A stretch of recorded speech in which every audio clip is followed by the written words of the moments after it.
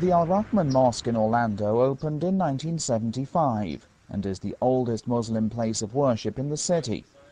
But over the years its membership has changed, and now increasing numbers of Hispanics like Jesus Marti are joining the congregation. It's the right way to be worshiping God, and I love the Islamic religion. It really has given me a lot of knowledge. I have learned so many things in Islam. Jesus, a Puerto Rican living in Florida, converted to Islam only a year ago. He is one of tens of thousands of Hispanic Muslims in the United States. Estimates range from around 70,000 to 200,000.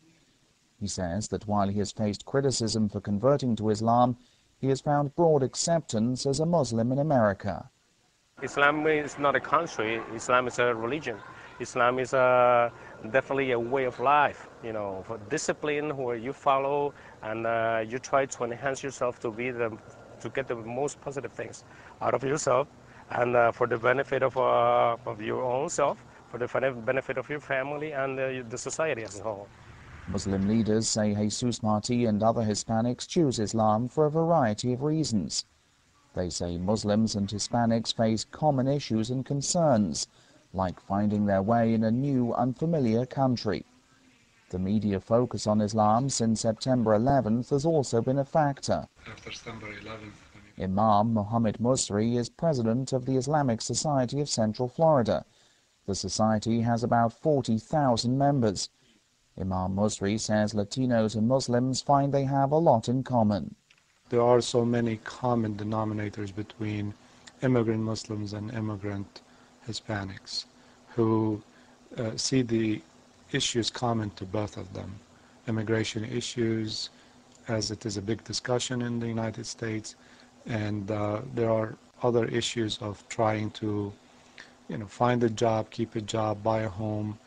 All the same struggles two groups of people happen to be going through creates this bond between them.